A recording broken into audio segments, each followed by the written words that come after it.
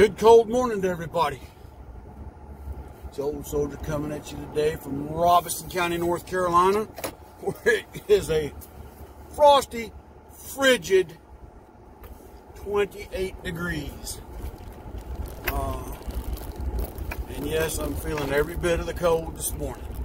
Bones are aching, muscles are hurting, whole 9 yards with the weather changing. It's just the nature of the beast this winter.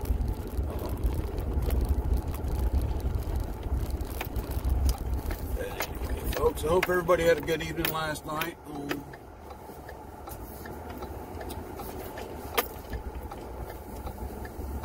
Touched on a few things in yesterday's video about how our state governments, our local governments, in collusion with the Communist Socialist Party of America, are trying to completely control our lives.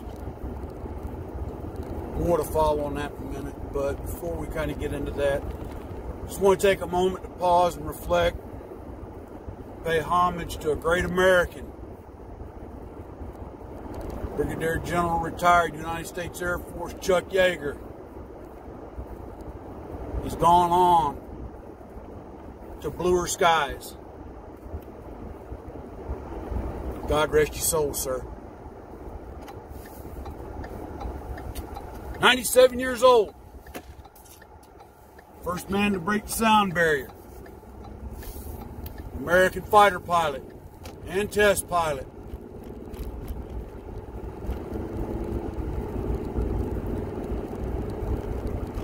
When men were truly made tough. See, most people don't know when Chuck Yeager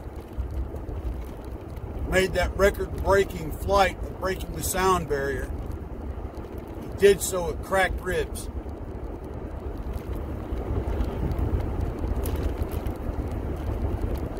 What you have to understand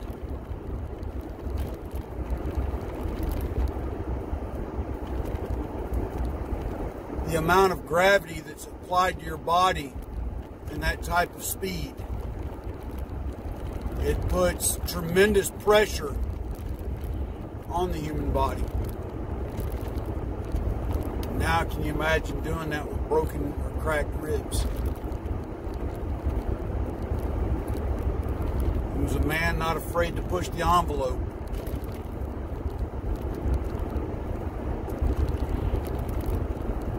Hell of an American. He will be missed.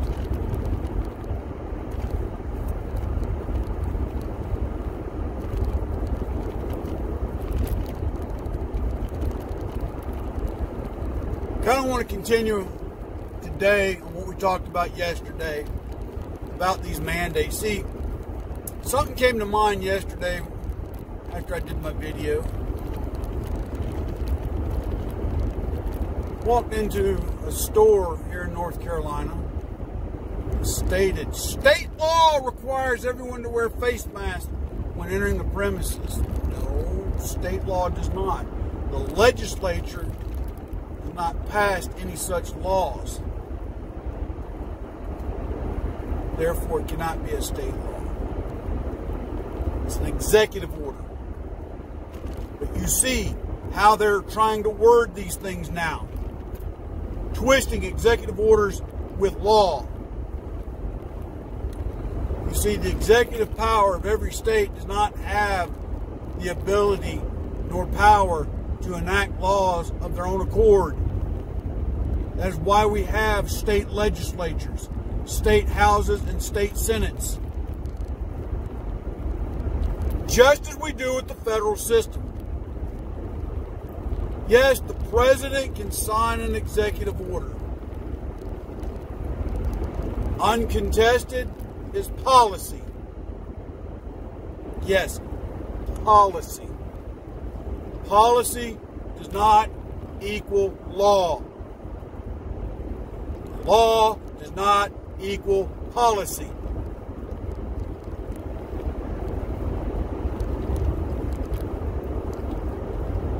This, my friends, is what we have to fight against. what we need to push back against, what we must demand stop.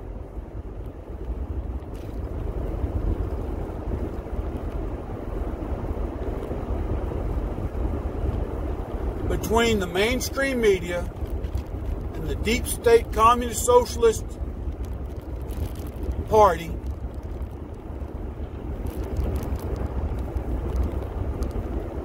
the fraud and the charade of many in the medical community,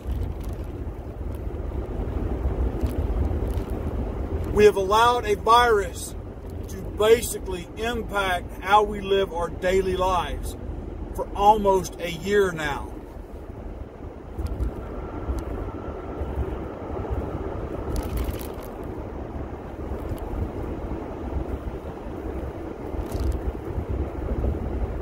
State governments doing everything within their powers, many that are under the communist socialist leadership, to ruin small businesses. You see, they allow people to go to the conglomerates, Walmart, Costco, Sam's Club, BJ's,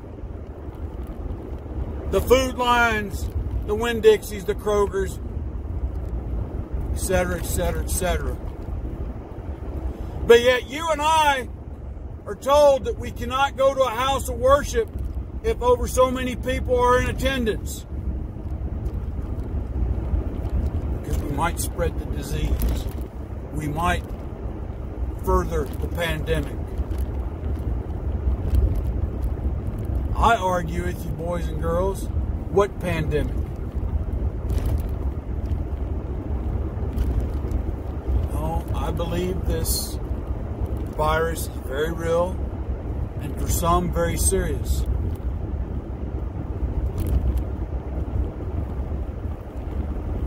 I honestly think our overseas intelligence resources should be put to good measure.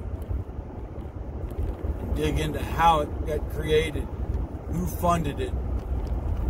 Let's find those you-know-whats and neutralize them. Even if they are our own countrymen who allowed it to happen.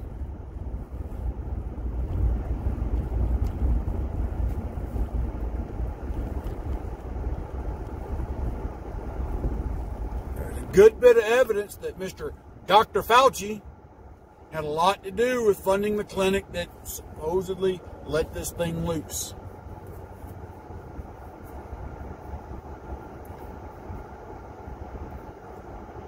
Why he's allowed to have been allowed to stay on the stage for so long with this is beyond me.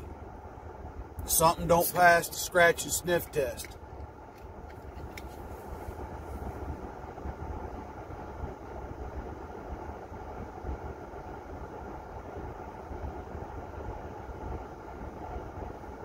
On a political front, you have two major pharmaceutical companies waiting for Joe Biden to be sworn in as president before they're fully going to implement their vaccine. Or so it seems. Even though a lot of the money, time, and research and effort has been done under the current presidential administration. We all know how that goes.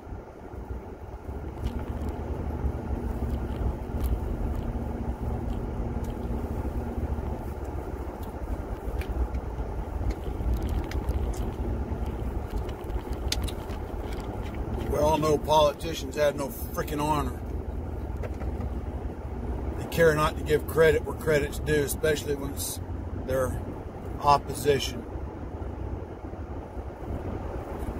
We're back to the greater point of the morals here.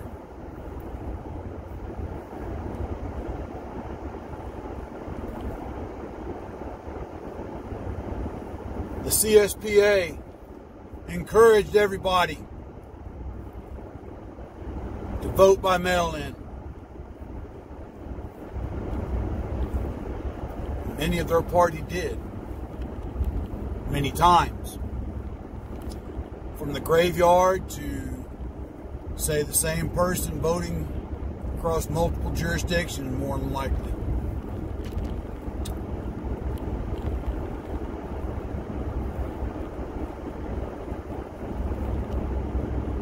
They want to shut down all the small businesses.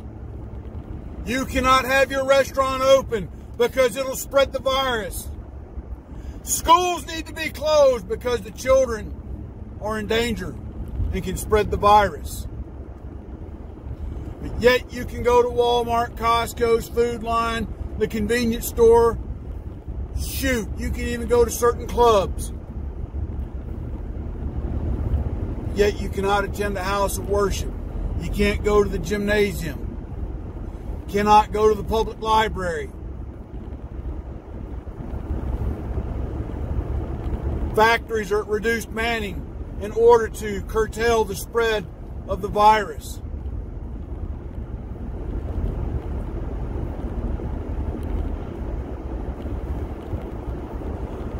The winter is setting in, and all of a sudden there's a spike in the coronavirus.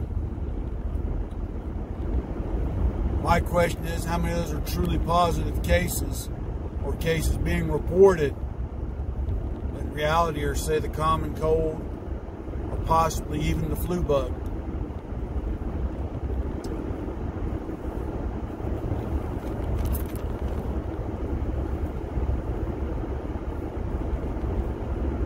In New York, you have business owners being arrested for what they're told is a violation of law by opening. But again, is it law or is it an executive order from an executive branch? You see, the governor and the mayor of New York and New York City, respectively, are hypocrites, one, and two, running as dictatorial leaders. Much can be said the same about California and Los Angeles.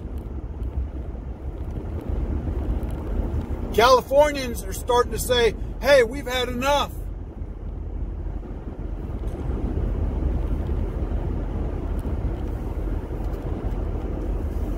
We need to stand and fight together. We need to stand as a united front and tell our leaders we're not gonna take it no more. We will not tolerate a dictatorial, tyrannical government. We do not wish for cradle-to-the-grave legislation.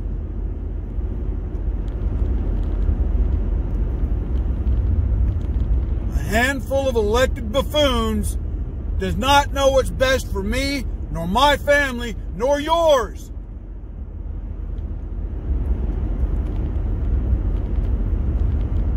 We need to let them know we mean business.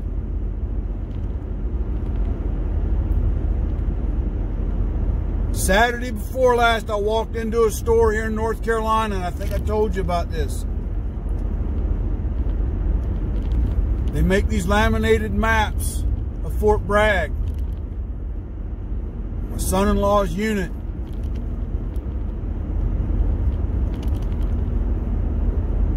Is worthless. They didn't provide him anything for what he needs in the leadership school that they were sending him to. Me being the old squared away soldier I am, knew where to go get the things he needed. Make him a better leader someday when he gets to be in charge. But I walked into the business to go purchase these maps.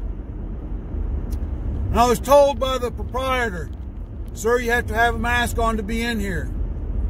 And I reminded him of the governor's executive order that exempted me due to medical conditions. I did not have to share those medical conditions with him or anyone else. His words to me was, go for it. And as we got to talking, his fear was this. Not that I wasn't wearing a mask. but that the state, if he was reported for letting me to be in there with a mask, without a mask, that the state could fine him $500 for every incident. And as I talked about yesterday, that is an extortion from the executive power to the small business owners. But only if your friends and neighbors report you. That is what the Communist Socialist Party wants. They want you to tattle on your friends and your neighbors and anybody else you see violating the party plan, not law, the plan.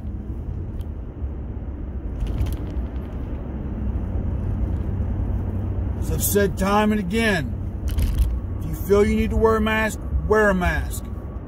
If you don't, don't.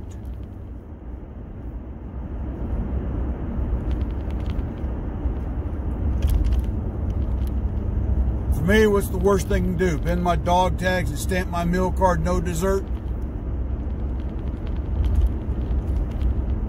I'm also at a point in time in my age that a life sentence in prison don't mean much.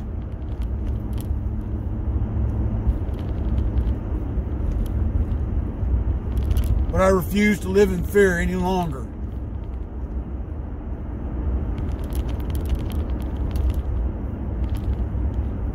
And as a Christian, if I contract the virus and die, then that was part of God's plan to call me home. So right now, as I'm driving to work, I can be just as easily hit by a car head on, rear-ended by a semi, or T-boned by some kid not paying attention. I can walk into the store and be shot by a robber, a thief, a thug. I could have a heart attack right now. The bottom line is, we're all going to leave this world at some point in time.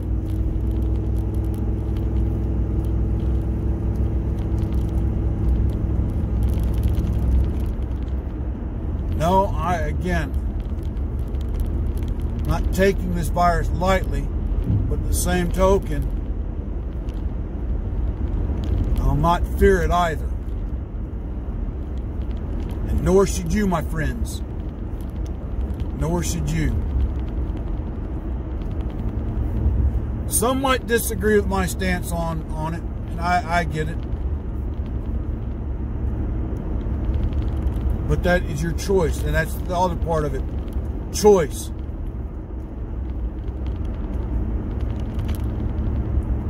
We all have a right to choose how we live.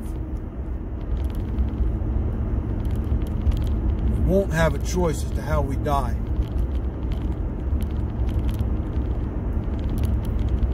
We can choose how to live.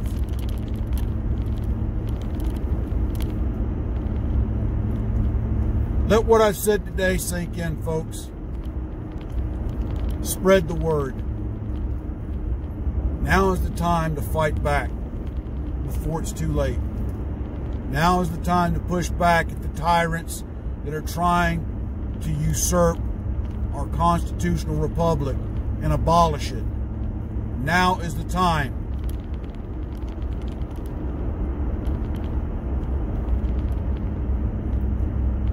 Till tomorrow, God bless. Take care. Soul Soldier out.